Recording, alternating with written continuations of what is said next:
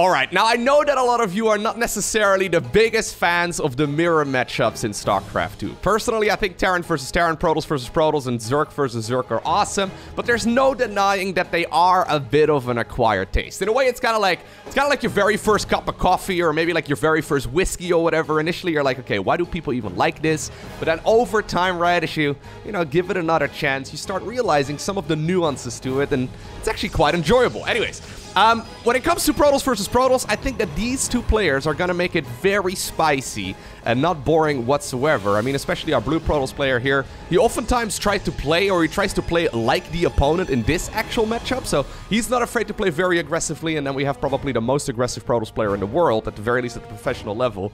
All right, here in the bottom left. Playing with the red Protoss pieces, we have Haas, and the man who faced off against him many times before. He goes by the name of Cyan. Alright, so Haas planting his very first pylon on the other side of the map, following it up with just a single gateway right now. Alright, fair enough. Probe going across here. Cyan has not picked up on this just yet. And actually, Haas right now going for double pylon in the main base of the opponent. So I guess this is him faking a cannon rush? So already, this makes very little sense in my head. Maybe someone can make... So the problem is, right, when you go for a fake cannon rush like this, Cyan is definitely going to make a Zealot, which is going to be great against the Zealot that you're going to be producing out of this single gateway proxy. Like, where's the logic, right? So sometimes Haas plays strategies that are so smart that it's almost stupid, if that makes any sense. So he goes for a very low commitment single gateway over here into a fake cannon rush, it seems. One pylon is still up on the high ground. Cyan now is going to make a defensive Zealot, which is going to be amazing against the Zealot right here that Haas has. Haas not following it up with a second Zealot. Instead, he's now going to go for a delayed Cybernetics core, whereas the Cyber core here for Cyan is at the appropriate time. Obviously, he's also been forced to cancel a couple things here and there. Okay, Cyan thinking about going for Stargate as a follow-up. Haas, okay, blocking this so the Zealot can still walk in. The problem is, there's obviously a Zealot right here for Cyan right now. There's going to be an Adept very soon as well, plus he's got probes. So this shouldn't deal any damage whatsoever. Stargate comes up right now at a very appropriate time, and, well, Haas doing the same thing right now on the other side of the map as well. He shouldn't really lose anything. Where's the... Why did the Zealot go back to working on that pylon? Do you still believe that this is a fake cannon rush? Or a real cannon rush? Alright. I think that was one probe? Yeah. So sometimes the problem with Haas, right? I think playing against Haas, I mean, I've never played against him, but sometimes he goes for a proxy, but it's actually fake. Like this one, I guess. Sometimes it looks real, but it's actually fake, right? Sometimes it's fake, but it actually looks real. Sometimes it's real, and I guess it's real. And sometimes it's fake, and it's actually fake. What I'm getting at is that you're constantly second-guessing yourself.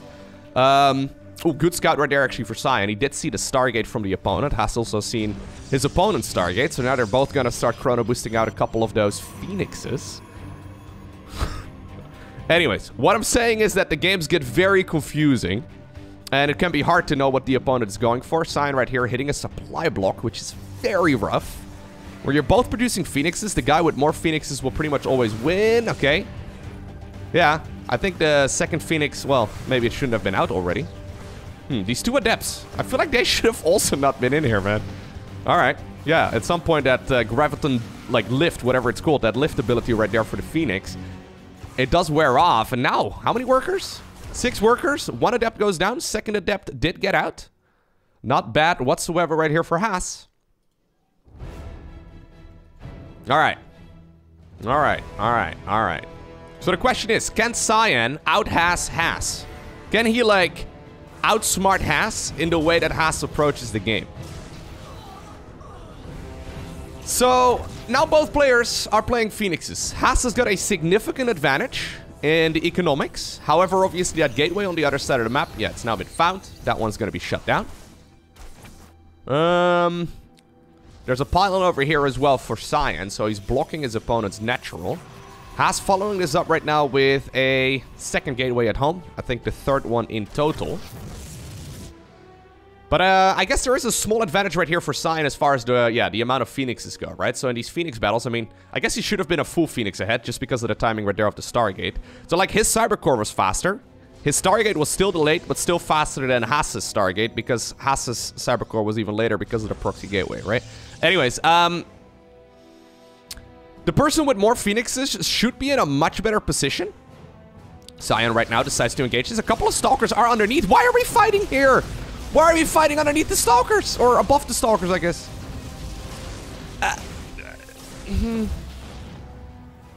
Look, I don't claim to be a Protoss versus Protoss expert. I'm definitely not the best Protoss player in the world, but... As a matter of fact, I haven't played any Protoss on the ladder in months. But that made no sense, right? When you think you've got the superior Phoenix count, why fight under... Nah. Anyways, a probe has been brought across the map as well. Haas apparently, yeah, just repowering that gateway that lost power a little while ago. Now using that as a recharge point and a warping point. So he's going to be able to get 3 of those units inside of his opponent's natural very soon. Cyan is going for a shield battery at home. Obviously, the battery can't overcharge until this Nexus is done. At this point, Haas has been producing out of more gateways for a little while longer. And obviously, he's got better eco as well. At this point, he can just, yeah, Haas that is just... pick off whatever he likes. Nexus goes down. In the meantime, on the other side of the map, Haas has now got his own Nexus halfway done. Going for a robo facility, fair enough. Twilight Council here as a follow-up for Cyan. Really feel like this should have been a lead for Cyan, but it seems that those 2 Adepts did a little bit too much damage, and the early game shenanigans there for Haas may have very well confused Cyan enough to actually... Oh, this is nice though for Cyan.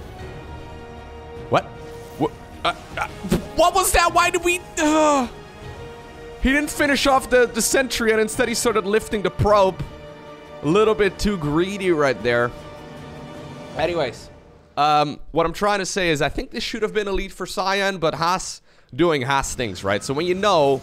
So this was played at IEM Katowice, right? When you know you're going to be facing off against Haas, you're probably going to be second-guessing your every move. Because, like, this made very little sense. A fake cannon rush after going for a low commitment single gateway proxy with a delayed cybercore. Like, it doesn't really make a whole lot of sense. So maybe Cyan was like, okay, if he's, you know, doing this, there has to be some sort of aggressive follow-up, right? Or maybe he's going like a really greedy follow-up. There has to be something there. But no, Haas just kind of followed it up as you would a normal game. Except that he didn't really deal any damage with his first couple of structures. He was forced to cancel and lose a couple of pylons there, and then the proxy really didn't do a whole lot. Anyways, it still worked out. Those 2 Adepts snuck into the main base, and then that very strange Phoenix battle still gives Haas the lead.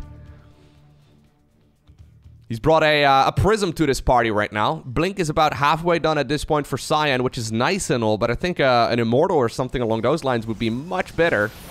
Alright, good set of force fields right there. 3rd force field also in the perfect position. The problem is, yeah, maybe Haas doesn't have Blink, but he's just got a whole lot of stuff, and he's got a Prism that he can put units in and reinforce his army with. Okay, battery overcharge is going to be absolutely critical. Is there enough right now, though? I think, yeah, he can just point and shoot at whatever he wants to kill. At this point, Haas doesn't even really care too much about that battery overcharge. He's got so many Stalkers that, sure, Blink is going to be nice and all, but at that point, I think Haas is going to go up against Cyan, who's got like 3 Stalkers. There's 2 Phoenixes. It's like, hey guys, can you please overextend with the Prism? Not happening so far. I mean, this is an all army hotkey I've ever seen one, though. That really isn't what you should be doing with the Prism there, but I guess Haas, he's going to find a pretty significant lead right here in game number 1 of this best of 3. Already very aggressive. GG. Game number 2 is on Berlingrad. I guess the question we need to be asking ourselves, is Haas actually 200 IQ, or does he just get into the opponent's head and therefore, you know, the opponents just start playing like absolute derps? Is that what Haas actually... I guess Haas, over like the last 5 years of competing at the professional level, he's been carefully crafting this image of being an absolute madman who can do anything at any time in any game against anyone. I mean, he literally made it to the grand finals of a premier tournament a couple of years ago, where he got absolutely destroyed by Serral, for what it's worth. Because Serral's like, yeah, no, it's not going to work against me.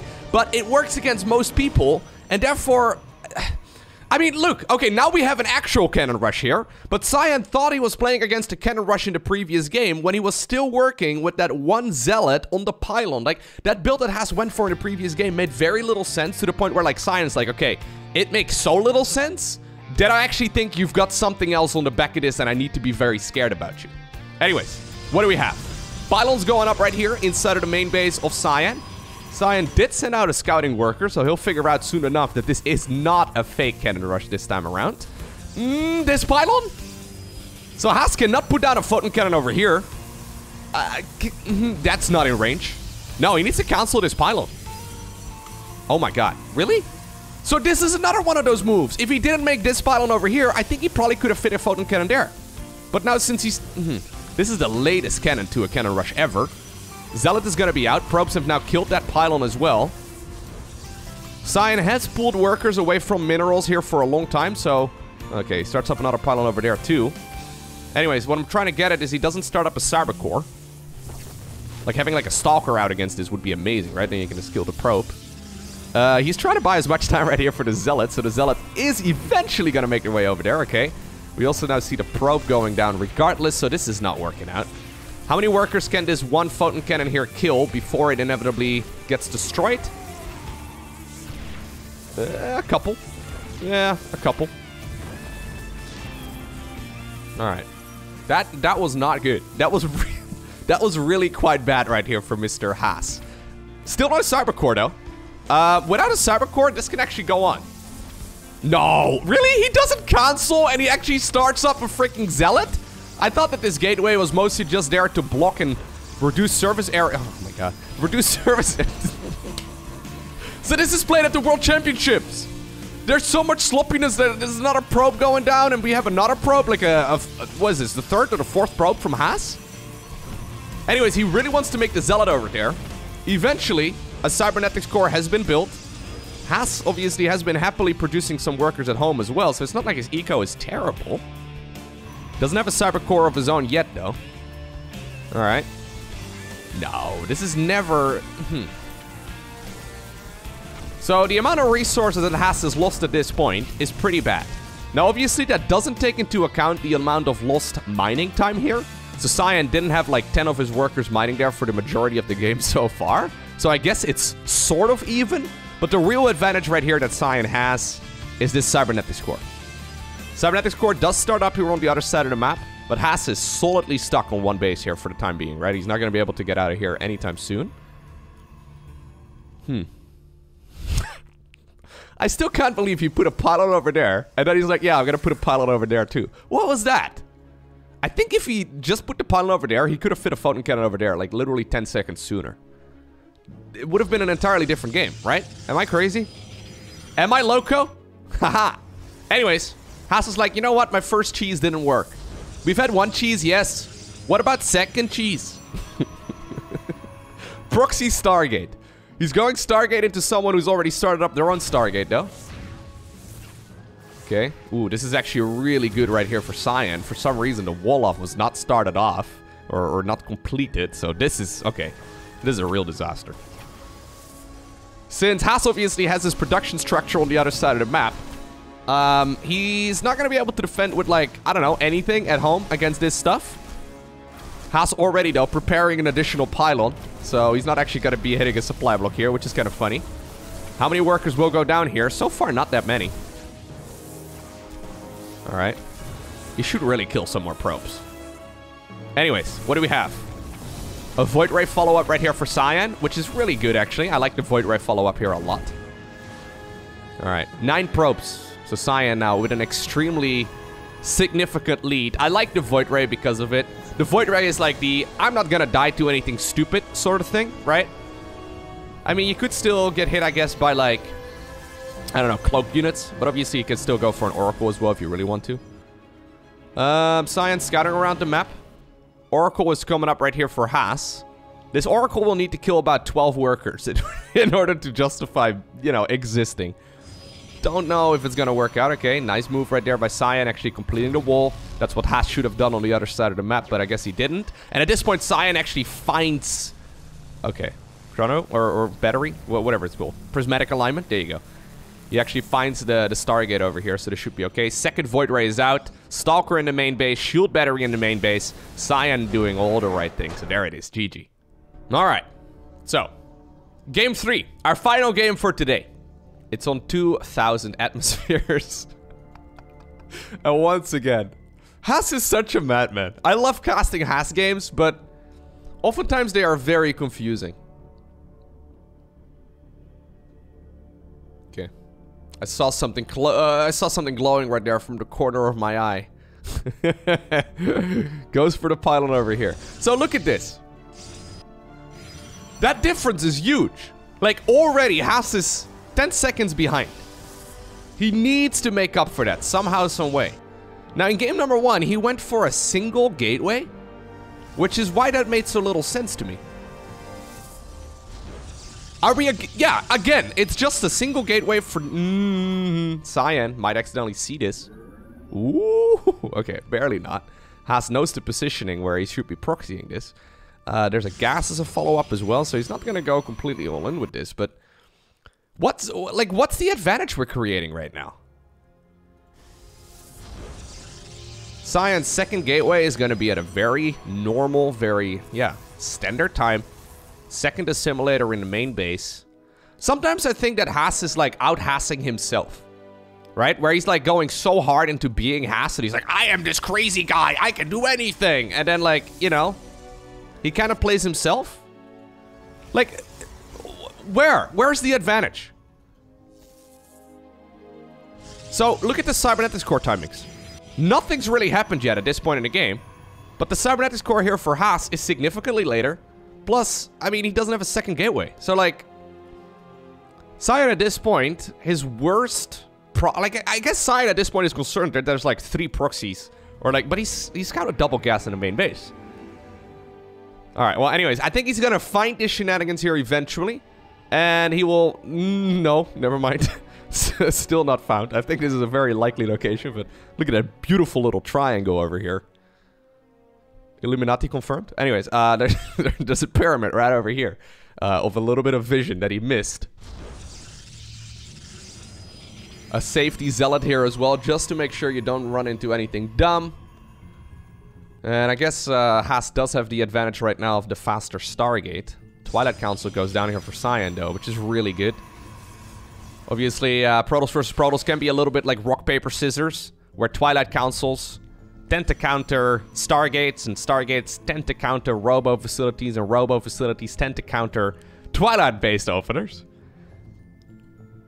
Anyways, okay, finally he sees it. Cyan's still not scouting that location. I guess the advantage Haas is trying to create for himself by going for this is like that the opponent thinks there's no way that this is all it is, right? Like, there's no way this is all my, you know, build is gonna be, or his build is gonna be, and therefore they can kind of play themselves. But I feel like Haas is out-Haasing himself so far in this series. Oh, that's what's going on. I was gonna say. One adept apparently went across. Void Ray now has been scouted. We go for a Dark Shrine? No, bro, we go Blink. Okay, anyways. Why a Dark... Why? What's the point of the Dark Shrine here? It's like, okay, I know my opponent is going flying units. So I guess what I need is, you know, Dark Templar. I mean, Dark Templar can work out, obviously, if Haas doesn't have any info, right? And he doesn't know that there's a Dark Shrine. But Void Rays are pretty quick. They can go across the map. Oracles can obviously be made pretty quick as well. Alright, there's still Blink as a follow-up. So it's one base, double a gateway, Dark Templar with Blink. Alright, I like the Blink here a lot. Anyways, gateway has been unpowered. 2 adepts over here. No wall-off, obviously, for Haas either, right? So, I don't think you commit. Nope. Nicely done right there with Cyan, canceling that at the appropriate time. So Cyan right here, scouting out what's happening. I think he needs some sort of proxy pylon, doesn't he? He doesn't have any pylons out on the map, so, like, where are you gonna... How are you gonna send the DTs? So, Dark Shrine is done. What are we... Okay, there's a Dark Templar being warped in somewhere. Where is it? Clicking doesn't work. Is the Dark Templar invisible? Oh, it's right... Okay, sorry. That's pretty much invisible on the minimap, okay? In my defense. I did not see that on the minimap. Anyways, blue versus red on this map can be a little bit tricky. I was gonna say, where is he gonna warp this in from? Anyway, Cyan at this point is showing a little shimmer right there. Nice scout by Haas. Sees what's going on. Dark Templar here has been revealed. Bunch of workers will still end up finding their graves over here, though. Yeah, that's a lot of damage. I mean, I feel like 2 adepts probably could have done the same thing, but let's not talk about that too much. Second DT over here, going to town, dealing as much damage as possible. 13, 14, 15. Blink at this point is, of course, done as well. And there it is. Okay, Cyan. Cyan successfully obtains the victory after a very chaotic series. In case you're unfamiliar, I upload a new StarCraft videos pretty much every single day. And make sure to hit that subscribe button as well as the little bell icon so you get notified as soon as those videos go live. Thank you for watching, and I'll see you once again in the next one.